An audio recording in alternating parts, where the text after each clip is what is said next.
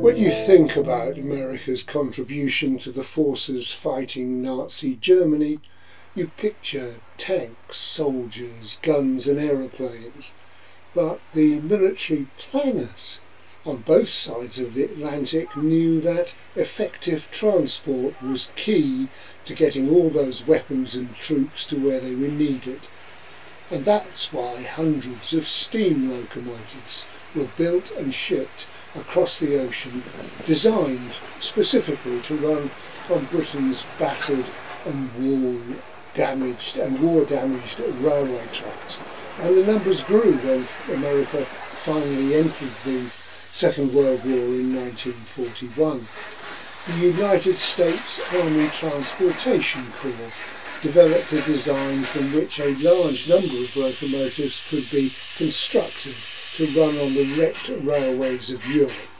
The S160 Class, which was built using methods which allowed for efficient and fast construction and long life.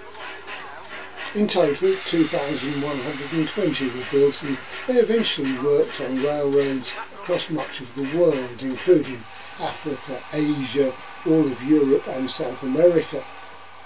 And after playing a key wartime role, the locos became part of America's efforts to rebuild all the nations affected by the war. And although the vast majority are now scrap, there are no fewer than 3 of them on a small preserved railway in the Staffordshire Hills near Stoke-on-Trent. The Churnet Valley Railway, running through a picturesque wooded valley near Leek and then up into the hills, has specialised in restoring the S160s, and the loco running on the day we visited was number 5197. It was built in June 1945 by Lima Locomotive Works in Ohio in the US of A. It was exported to China in 1946, where the Americans were trying to prop up the nationalist government, and it spent the majority of its working life in the Chinese coal industry around Fushan, before being withdrawn in the 1990s. It was saved from scrap by Derek Foster in 1995, who then brought it to Britain, where it was based at the Llangollen Railway.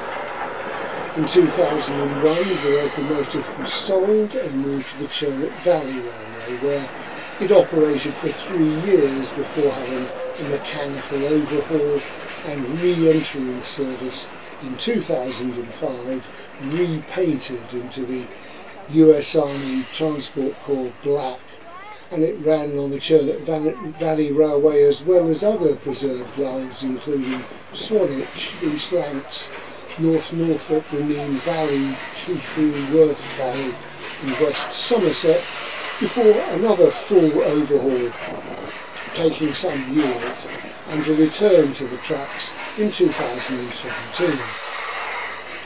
Currently it's a popular feature of a 10.5 mile long line running from Kingsley and Froghall to Ipswich.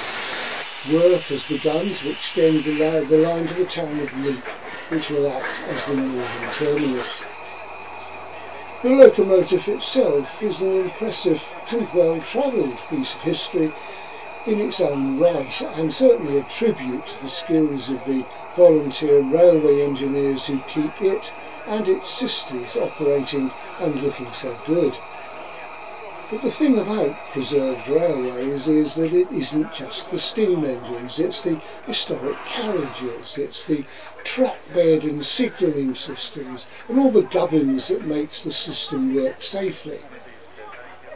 Even though Froghall Station, for instance, is a recreation, modern buildings built where the historic ones once stood, it looks as if Victoria was still on the throne when the bricks were laid.